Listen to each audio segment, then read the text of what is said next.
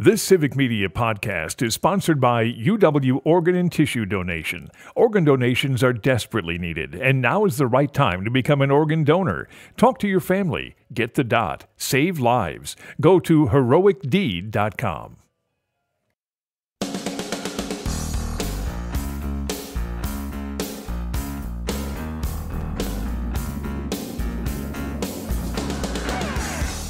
All across Wisconsin from Civic Media, this is Up North News Radio. Now, live from our Lake Wissota studio, here's the founding editor of Up North News, Pat Breitlow. Hey, good morning. Welcome back to Up North News Radio, unabashedly Wisconsin, brought to you by Courier Newsroom and carried by our friends here on the Civic Media Radio Network, 706. And it's nice to have you here up north on this Tuesday morning, October 29th. 1 week to go until Election Day. And coming up in just a couple of moments here, we're going to talk to State Senator Brad Pfaff and talk about a race that's going on right now for re-election in the Coulee Region and parts of west central Wisconsin. Then at 7:30, we'll talk to our friend Hans Breitenmoser, a dairy farmer from up near Merrill, and we'll do basically one final review of all of our many conversations about the rural Wisconsin economy and farming and the various races and campaigns out there, and who's proposing things that would be good for rural Wisconsin and who's proposing things that would not. That's all coming up along with Chad Holmes as well. But first, he says begrudgingly on this National Cat Day, look, Brittany Merlot joins us with one of her, how many, are you a cat lady? Are you wearing that moniker proudly now? Yeah, I'm Okay. fine with that. I've got two cats. I've had them, oh my gosh, for 14 years now. They have been all over Wisconsin with me. So. Oh my goodness. Yes, I've got Butters right here. I just woke him up for this. So Butters. he's half asleep. And you have two cats, you said? I do. What's They're the other brother one? and sister. What's the other one's name? Baby and Butters. Baby and Butters. I know. It's actually from South Park. And then the baby, I just couldn't think of a name. So baby, we ran out of Cat's ideas like, at I'm done one. with this. I did. The cat just did the most National Cat Day thing ever. That's great. Peace, right? Yep. We are on a weather whipsaw here in terms of temperatures, and of course everything Shorts. is Greg would like to again point out that he's in shorts, Brittany's in a nice dress, I'm in short sleeves. By Thursday, that's all going to change, and it's going to change bigly, as somebody likes to say. Take us through literally the highs and lows of the next 48 to 72 hours here, Brittany. All right, buckle up because we're on a roller coaster ride. We are climbing that hill right now. Warm front is passing over the state. Record high overnight low temperatures for many areas across the area. Right now, this morning, temperatures were at 64 degrees as a low in Madison. That shattered the old records. Same thing into Wausau, Eau Claire, St. Croix Falls, La Crosse. You're all feeling that. I mean, you can head outside right now like Greg is in shorts, a tank top, and you'll be just fine. No jacket whatsoever because it's a windy and warm day today. We're going to have those gusts out of the south up to 35 miles per hour, and we're going to hit highs in the upper 70s to low 80s, which is outrageous right now for this time of year. It's going to break more records all across the state, and it's not going to stop breaking records there because our overnight lows tonight stay extremely mild into the 60s, which is going to break those overnight morning low temperatures once again. And then tomorrow, we hold on to the heat still. Maybe not the 80s, but low to mid 70s. Again, still breaking records in different areas. And then we start to really hit a crash. Now we're going to see rain, even some thunderstorms. We have the potential for severe weather on Wednesday afternoon and even into our Thursday on Halloween. What's going to happen is that rain up north is actually going to have the potential to switch over to some snowfall on early Friday morning into some places, early Thursday morning into some places as well. So it is a spooky forecast from heavy, heavy rain where we could see 1 to 2 inches on Wednesday in some areas, especially right now from La Crosse all the way to Green Bay.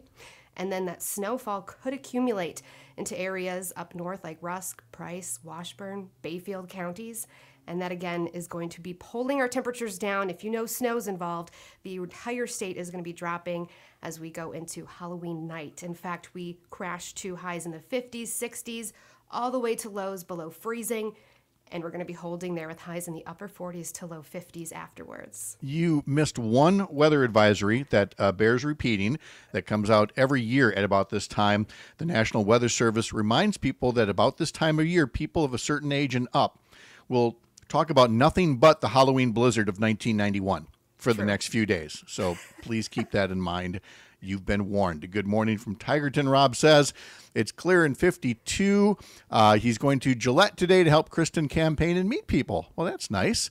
And for people who travel at night, watch out for deer as they are in their rut. At home, I have plenty of cats who are mouse hunters, he says. I got most of my sweatshirts and hoodies in my truck because it's cool in the morning and then it warms up during the day. It's true. Then you get to that point where you're like, where are my jackets? Where are my sweatshirts? Whatever. And you realize they've all moved bit by bit over time. Oh, I just look at my wife and she's wearing all of them. Well, at least you know where to find it. Instead of the walk-in closet, she's a walk-in closet. Thank you. I'll be at the Laughing Tap sometime soon. Thank you, Brittany, so much. Have a great day. You too. Thanks. All right. Reminder, you can sign up for our daily newsletter. Head to upnorthnewswi.com. Stories there include one about small towns and the random reasons that they're famous, like Boulder Junction, which claims to be the muskie capital of the world, Eagle River, the snowmobile capital of the world, and so forth. Read that story, along with one about what economists have to say about Donald Trump's plans for the economy and how it would not be great, according to 16 different economists who've all won a little something called the Nobel Prize. So they have a pretty good idea of what they're talking about. Again, sign up for the newsletter, upnorthnewswi.com. As we turn back toward what's going to be happening next week all across Wisconsin, I would remind folks that the Coulee region, with its ups and downs of its many ravines, is kind of a good geographical representation of today's up and down and back and forth politics. But a lot of the voters there are really more like the adjoining Driftless Area, more steady and moderate. The 32nd State Senate District is made up of parts of both regions, where incumbent Senator Brad Pfaff is facing a challenge that'll test whether moderation is still a quality rewarded by voters in a year that is turbulent unlike any other. And Senator Brad Pfaff joins us now from Alaska to talk more about the campaign. Senator Pfaff, good morning. Well, Pat, it's great to hear your voice and to see you. Good morning. Good to see you as well. Having been in your position and knowing just how busy things are, knocking on doors and talking to folks out there, how are you feeling with a week to go? Well, I will say this. I'm feeling really good. Obviously, we've got work to do, without a doubt. This is a topsy-turvy election season, and anything can happen. So you keep yourself very grounded. And make sure that you're out in the communities. And you know me, Pat, I love to be out in those rural communities, and there's nothing better than a hot cup of coffee out there talking to voters and the local diners first thing in the morning. And the fact of the matter is, Brad, that is the way I've described the district is the way that it is. And it has been described that way before, that it's not purple for the sake of being purple. It just appears to be in the DNA of folks. Everywhere we go, everywhere we hear, I vote for the person, not the party. A lot of times that's some wishful thinking on the part of the person who says it. I feel like you live in the neck of the woods that really lives up to that saying. Well, I mean, it is true. I mean, the people here in the Driftless region, I mean, they're hardworking, they're resilient, they're very dedicated, they love their family, but they also, quite frankly, want to make sure that they get their fair share.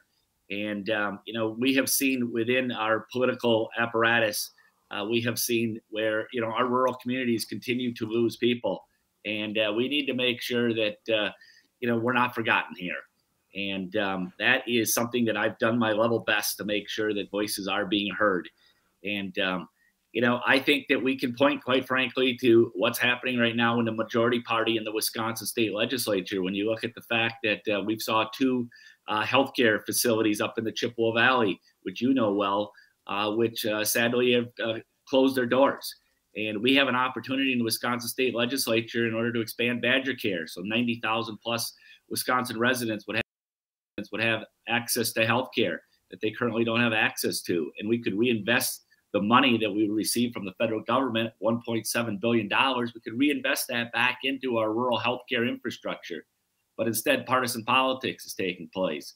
We've also seen a situation here in the town of Campbell in La Crosse County in which too many people have been drinking bottled water for the last 4 years, while politics is being played with the Joint Finance Committee, the majority party in the legislature.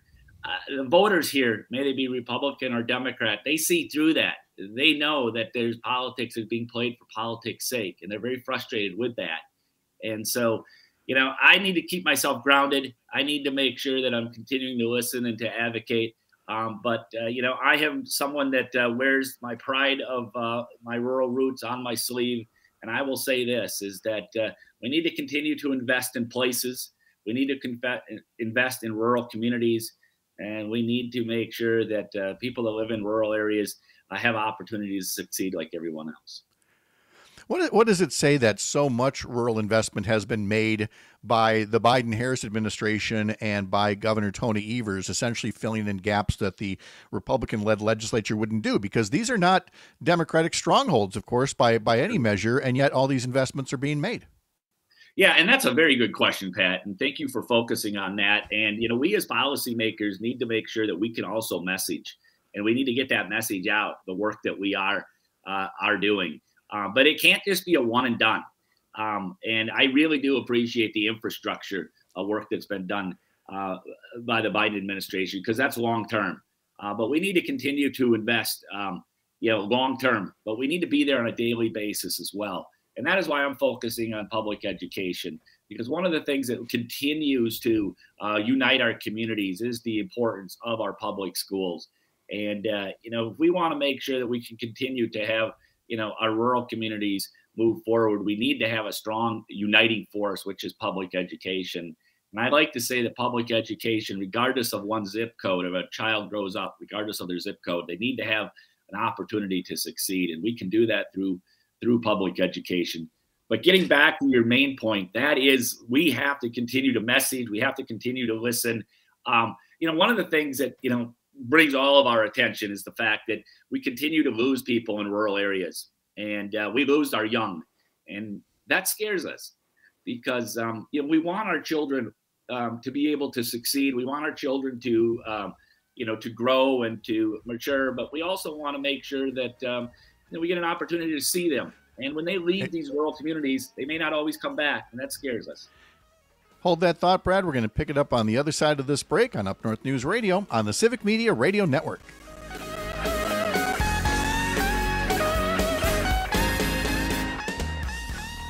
You're listening to Civic Media. You can tune into any of our live shows on any radio station across the state with the Civic Media app. Find us in your phone's app store and listen anytime, anywhere.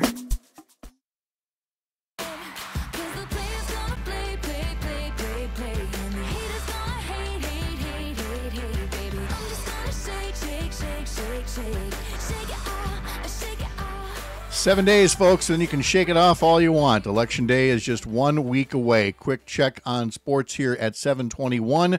The Bucks have dropped to 1-3 on the season after the Boston Celtics beat the Bucks 119-108. The Bucks next play Thursday at Memphis. The Badger football team is at Iowa this coming Saturday. Pregame at 4:30 on Civic Media stations across Wisconsin and the Civic Media app. Sunday's Packer game against Detroit is a 3:25 kickoff. Pregame at 1 o'clock on several Civic Media stations. The Badger men's basketball team is getting ready to get its season going. They're taking on River Falls Wednesday, and you can hear that game 6 p.m. Wednesday on stations in Amory, Wisconsin Rapids, Racine, Kenosha, and Richland Center. The Badger men's hockey team plays Friday at Notre Dame. Coverage begins at 5:30 on WFHR in Wisconsin Rapids, and there's all kinds of high school sports that you can access across the Civic Media app as well. Let's continue our conversation now with State Senator Brad Pfaff, who's up for re-election in the 32nd District. And as I was looking through to pass along your social media info here, Brad, the website is bradpfaff.com. Pfaff is P-F-A-F-F. At Facebook, it's Brad Pfaff for Wisconsin, and on Instagram, it's Brad Pfaff WI. But it was on the Facebook page that I noticed just now that for everything we've talked about, with Senator Tammy Baldwin being the first Democrat in over 20 years running for statewide office to be endorsed by the Wisconsin Farm Bureau Federation, here I see you've got their endorsement as well for your state Senate race, which is, again, for a Democrat running, they don't have to endorse. Why do you think they did that? Well, first of all, I'm very appreciative of that. And I will say this. I think they recognize the fact that, if we're going to continue to invest in Wisconsin and move Wisconsin forward, we need to make sure that we work with legislators on both sides of the aisle. And, I am someone that, has reached out to Wisconsin Farm Bureau. I've sought, their thoughts and their ideas. Obviously, I am, very clear-minded on, what has happened in the past as far as some of their political endorsements. But I wanted to learn from them. And I wanted to hear their thoughts. And I shared their thoughts when they came to make sure that we have a strong rural infrastructure. Roads and bridges are so very important. I share with them on the ideas that we need to continue to invest in new markets for our family farmers. And, I also share with them the overall idea that, we need to recognize the fact that the rural America is continuing to evolve and grow, and there's changes that are taking place economically as well as socially. And if we can continue to focus attention on what's happening and make sure that there's freedoms for, our residents that live in rural areas, as well as those that live in urban and suburban areas. What we've seen, Pat, is that we have really seen in this last few years is this attacks on personal liberty. And, that is just something that I think cuts across. It cuts across all different political makeups. And, I appreciate the fact that the Wisconsin Farm Bureau has joined other groups in supporting my reelection to the state Senate. Well, and I think it's in keeping with things that we see, that we hear about anecdotally, but also the things that are quite objectively apparent as well. From an anecdotal standpoint, I would point to Alicia Saunders' comment on YouTube this morning.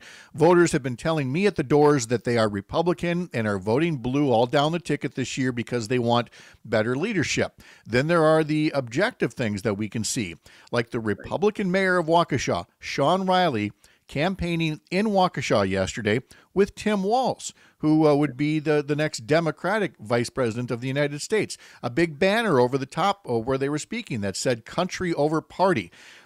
Brad, for reasons that are readily apparent, and we don't have to worry about the reasons, but the evidence is that all over Wisconsin, all over this country, folks that typically voted Republican are feeling like something different needs to happen this year. I agree with that. I hear that every single day. I mean, there is I hate to use words like this, but there's a realignment that is taking place right now. We have seen something interesting that has come into our politics, and that is that rather than us focusing on what could be best in order to our economy or what kind of healthcare policy, what we're seeing is this politics of cultural resentment. And we're seeing where we're pulling people apart, and that's not who any of us are. And so I do believe that from the mayor of Waukesha to my neighbors here in Western Wisconsin, they are saying, Brad, let's do something better. Let's do something different. Another example is I served with Rob Coles in the Senate. You serve with him right now. His saying that he's going to be voting for Vice President Harris and Governor Walz.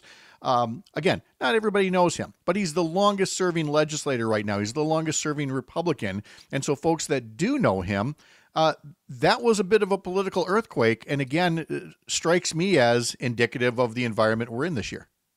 I agree with that completely. For those that have worked with Rob Coles, I think we all know the fact that he's a very smart man and he cares greatly about his district and what he's trying to do as far as providing opportunities for people. So you have the current longest serving Republican state senator endorsing Harris for president.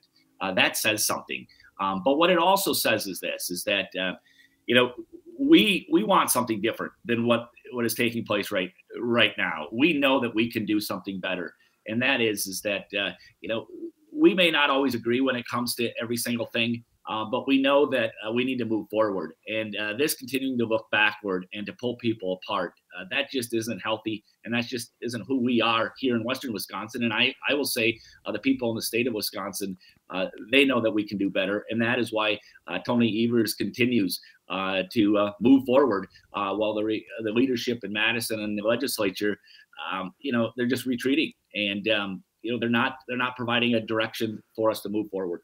Right. And so all of that, plus the thing that we didn't even have time for, but in terms of the congressional race in that area, again, voters are looking at somebody so wildly extreme and volatile in Derek Van Orden, which, again, I think a turning away from Trumpism and what he's done is only going to help your own chances for re-election in the 32nd District as well. Brad Pfaff, thank you so much. I appreciate the update. We will talk again after Election Day here.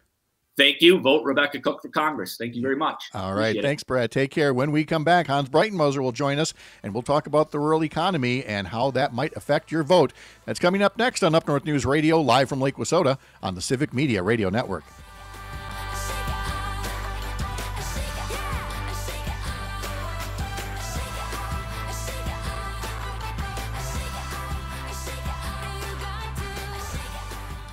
You're an organ donor, right? Well, here's a tragic fact. Approximately 20 people die each day waiting for precious donated organs.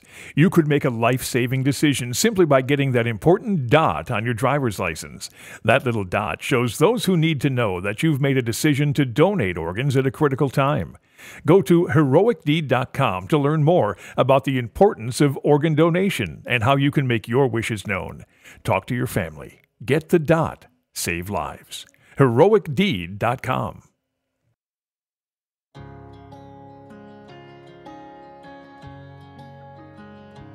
He had hard work caked on his overalls, sweat on his neck, chaw in his jaw, when a stranger pulled up and met him outside his barn.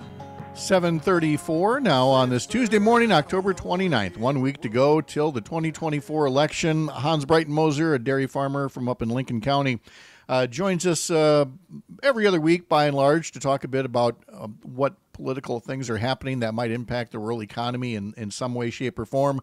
So we get to have one more discussion about that we hope will maybe inform some votes as we head into an area that is, it wasn't always Republican. It has been lately. It was Democratic for a long time.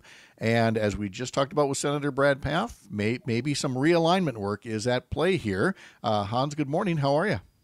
Good morning, Pat. I'm fine. How are you? Okay. Heard you're a little under the weather, so hopefully on the mend. Soon better. We'll manage. I'm pretty sure I'll survive. Okay. Get as the guy who got his flu shot just last week, got the flu shot and the COVID shot and has the very sore arms to prove it. But it is for all the talk about election season, it's also immunization season for those of us of a certain age here. But let's get back to the election season for a moment here. And I want to pick up where I left off with Brad Pfaff. You live in an area that is by no means Democratic. And that can be said about most of rural America right now. And yet you have had historic levels of investment in the rural economy by both the Biden-Harris administration and by decisions made by Democratic Governor Tony Evers. Why do you think that is? Why were those decisions made, and were they made with some kind of a political payoff in mind? Well, that's an interesting question, isn't it?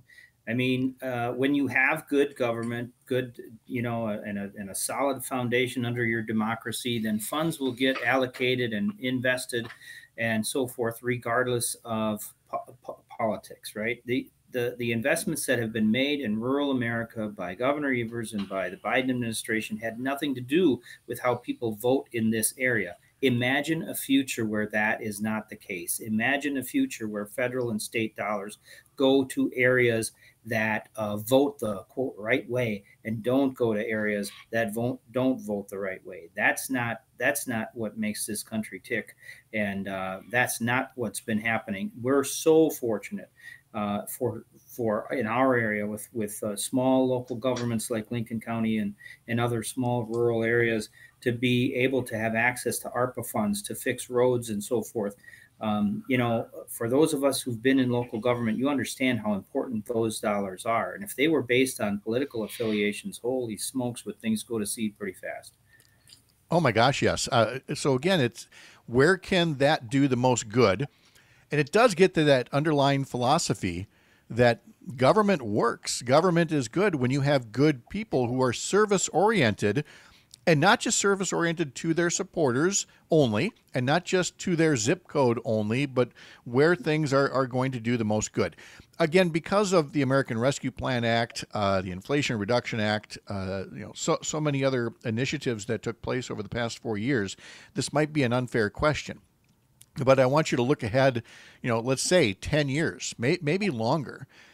Do you feel like something in particular people are going to look back on and say, now that particular rural investment, that was a real difference maker? Well, I hope so. I mean, ARPA can be pointed to do all sorts of good things. And in rural areas, it has a lot to do with road funding and so forth. My worry is that people have fairly short memories and are not interested in getting into the weeds so much. So you can have pretty big things happen, and people maybe don't appreciate them as much as they should. I mean, we could point to, Obamacare, but the investment or the Inflation Reduction Act under Biden was the biggest thing in the history of ever. I mean, for decades and decades, we hadn't seen any kind of investment like that. And what I think the Democrats understand and just don't get enough credit for, and as you pointed out earlier, economist after economist is looking at both plans of both presidential candidates and firmly lining up behind Harris. It's because the Democrats understand that if we invest at the local level, if we put money close to the ground, it grows. It's planting a seed. And it's not the trickle down nonsense that just doesn't work. And that's what voters in rural areas have to remember and understand when they go to the ballot box, I feel. And yet, because a Senate candidate like Eric Hovde has so much money, and the Republican Party backing people like Derek Van Orden has so much money, and of course Donald Trump's ads and the billionaires who are propping him up, they continue this point that they make repeatedly, and millions of Americans believe it, is that the whole reason we have inflation in this country and had runaway inflation was those investments that are made with the American Rescue Plan and with the bipartisan infrastructure law and now with the Inflation Reduction Act. And Hans, there never seems to be enough time in the day to set people down in front of a chalkboard or a whiteboard and explain to them the difference between what this spending did versus what, say, a $2 trillion tax cut to the wealthy would do instead. Well, exactly. And for people who aren't asking for it and don't need it. And the other thing to remember with this whole recovery is that it was a recovery against the COVID pandemic. Maybe that could have been managed a little better, on the front end and some of the deficit spending that took place and so forth prior to that. So those dots just don't connect. And economists will tell you that. Certainly there's been inflation, but I think the other important thing to remember is that the inflation that the United States suffered and the recovery that we've enjoyed post-pandemic has been far better than any other country in the world. And I don't know why we shouldn't be giving the Biden and Harris administration some credit for that. It's simply a fact. As is the record of not just people in the executive branch, like the Biden-Harris team and the Evers team, but certain people in the legislative branch, which takes us back to the Senate race and Senator Tammy Baldwin, who long before this election cycle, for years prior, has a record that I guess, Hans, I would describe as solid, if not outright stellar, when it comes to bringing home the bacon for the rural economy. Oh, I would tend to agree. I mean, Senator Baldwin has been just a champion in Washington, and you know that you see these ads that try and pin her down on silly things. It's just such nonsense. Look at her record. Just look at the record of the person that you're voting for versus the person that's looking to get her job, and there's such a stark difference. Senator Baldwin has been a champion for Wisconsin and certainly a champion for Wisconsin rural areas. And I mean, my goodness, you know, you've got the Farm Bureau endorsing her. I mean, the Farm Bureau is hardly a group of flaming liberals. You know, this is a pretty conservative organization, but they're seeing what Tammy Baldwin has done for the ag economy, and she understands how the ag economy works, and you know, maybe even gives a rip about the Farm Bill, whereas her opponent, you know, doesn't seem to understand much of anything, really. Oh God, could we get into that for a second? That it's one thing in the debate for Eric Hovde to say, "Well, I'm not in the Senate, so I'm no expert on the Farm Bill," but then not once, but at least twice afterwards, he's almost mocking it, saying, "Why should I have to read up on the Farm Bill? I can't opine on that," when he's got no problem opining about every other topic under the sun. Again, I don't know that it flipped a lot of votes from people who, you know, are farmers or, you know, care about these issues. But I'm betting the number's not zero, Hans, of people who were like, ooh, this guy really doesn't want to do homework on behalf of the Wisconsin economy.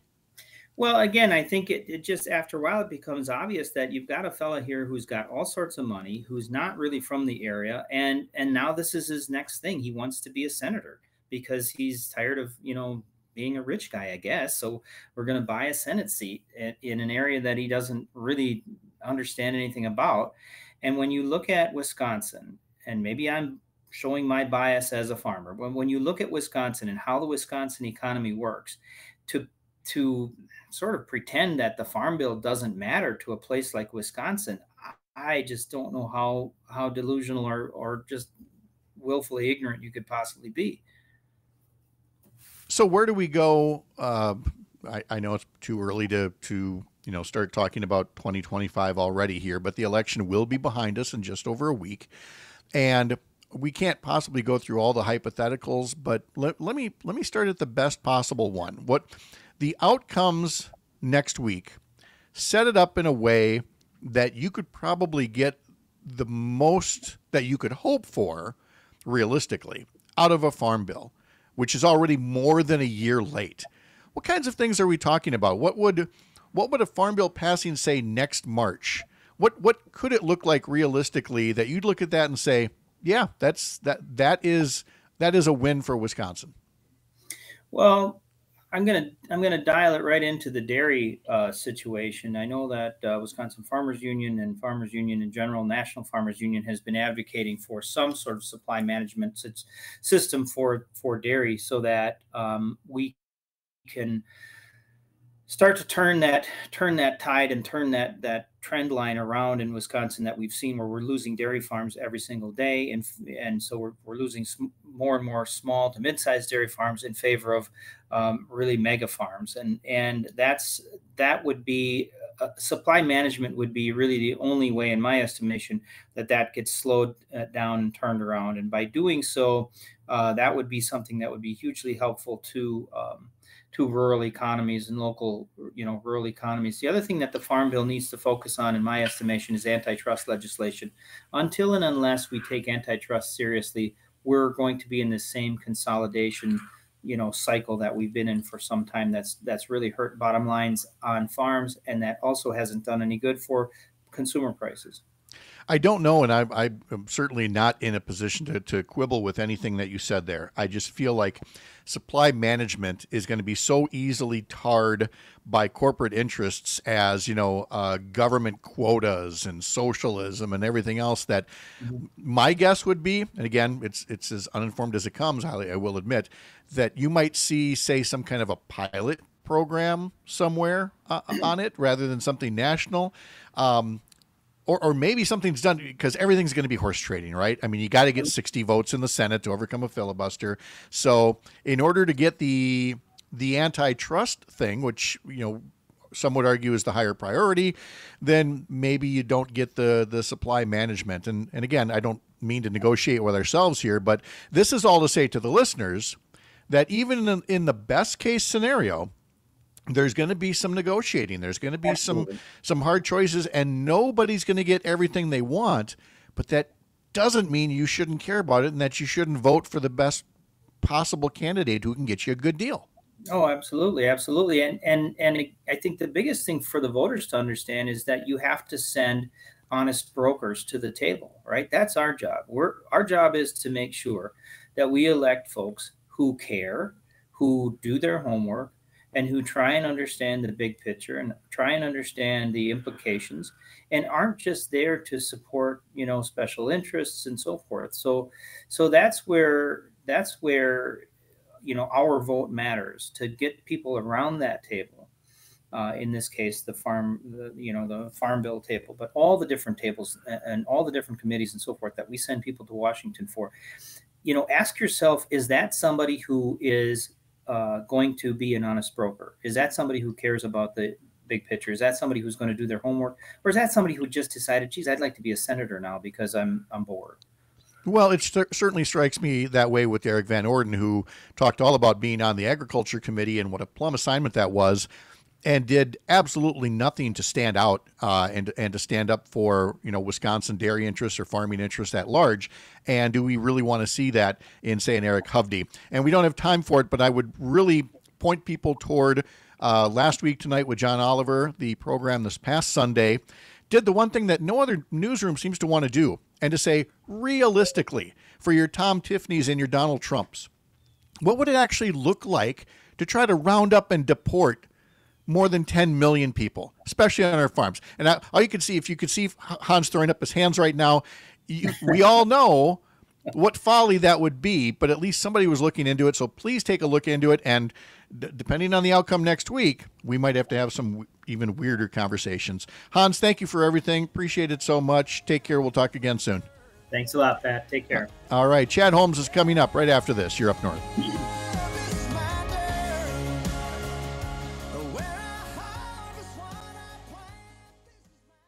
You're listening to Civic Media. Find the latest news, information, and archives of all your favorite shows on the Civic Media website, civicmedia.us. To go. Here we go.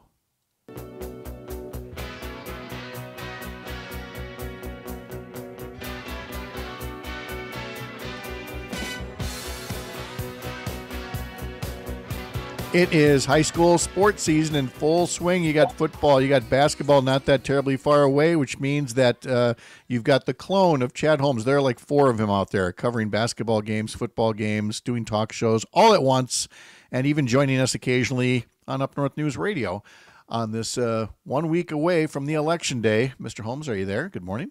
I am here. Can you see me? I see you. I hear you. There's no echo. There's no freeze frame. And now I get to knock on some wood over here. There we go. We're all good. How are things in beautiful Wausau?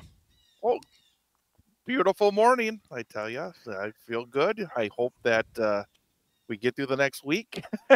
Oh, we're gonna get through it.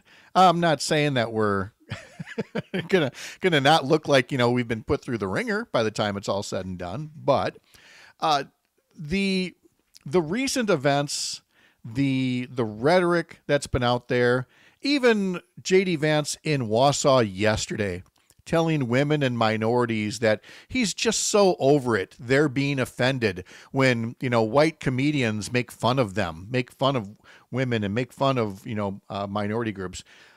I just sense, and again, anything can happen in a week, but boy, what few undecided voters are out there. And there goes Chad. We lost him.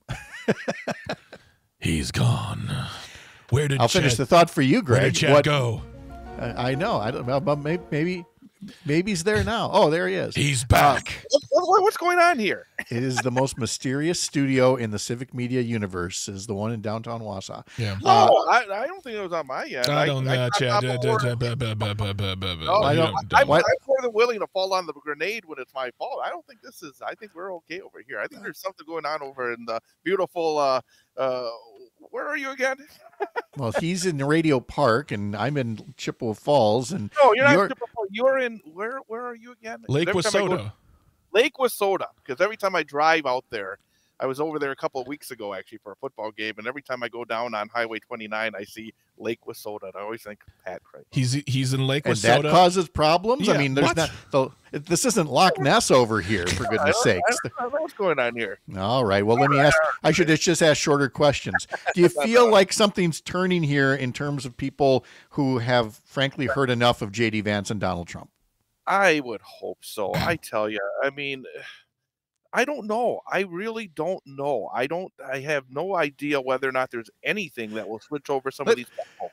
Let me make it worse. Let me make things even worse, and I'm going to get yelled at. I don't know what caused me to do it yesterday, but I went on YouTube, went down the rabbit hole, and looked up the election night coverage from 2016 as the news anchors were realizing that Donald Trump was going to win the election that night. And a little voice in my head is like, what are you doing? Why are you doing this? Why are you doing this? And it was just a way to avoid, I think, any sense of complacency or overconfidence. But it also has completely smothered confidence overall. I can hear it in your voice. Well, I mean, even you can go back to 2020.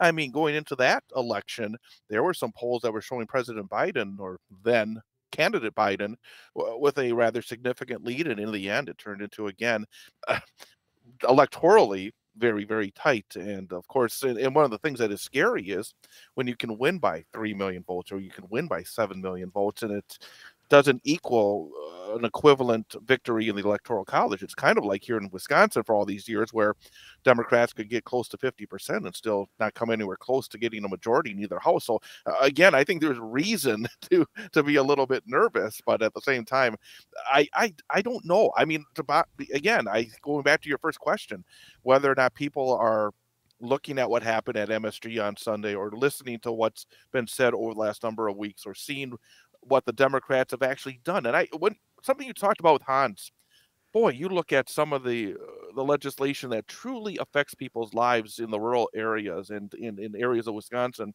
And I don't know whether or not that connects, in a way that it should connect. So I guess the big answer is I have no idea what's going to happen next Tuesday night. Well, that part is factually correct. We know that much. We don't, but we're trying to collect these little nuggets where we can. And I'm wondering about the nugget of early voting in the Wausau area. We can't possibly know how much of it is related to the Doug Denny pilfering of a ballot box, but what is your own sense of what early voting has been like around the area? I've heard anecdotally that it's been very active, and it's been something that has been people have been enthused about. So I think that in that realm, yeah, absolutely, it's something that shows that people are engaged, people are anxious to get out there and vote, and to make sure that nothing occurs that would keep them from going to the polls. So no, I think that is something that is sort of out there, even here in central Wisconsin, that it would be considered a positive trend in the next week.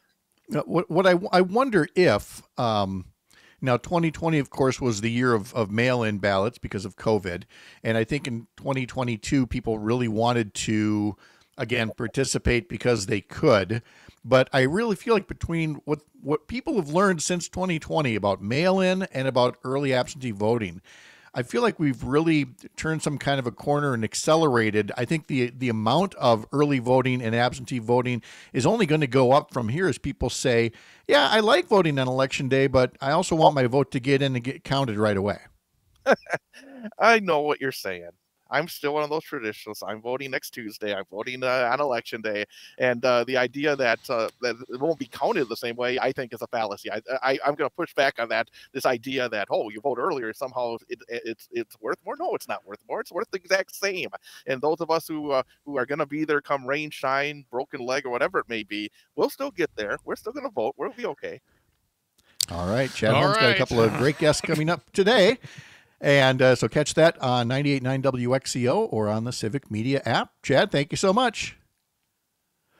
Greg Bach is back in 2 hours for Matt and Air on Air as well. What do you got? We got Pat Kreitlow. That's you At 10:30. Oh gosh, that's right. And then Sorry. Mary Hayes- All right. Well, maybe there'll be some other shows, to worth listening to after that. Hey, but we'll try our best. I know, Pat, bringing the show down again. Thanks for joining us. We'll see you tomorrow morning. Have a great day up north. The national news cycle never stops, but it can be hard to find news about your local community. Civic Media is dedicated to providing quality local and state news coverage across Wisconsin. With the Civic Media app, you can get notifications about local stories that matter to you and your community. Find the free Civic Media app in your phone's app store and choose notifications from the menu to tell us what kind of news you want to hear about.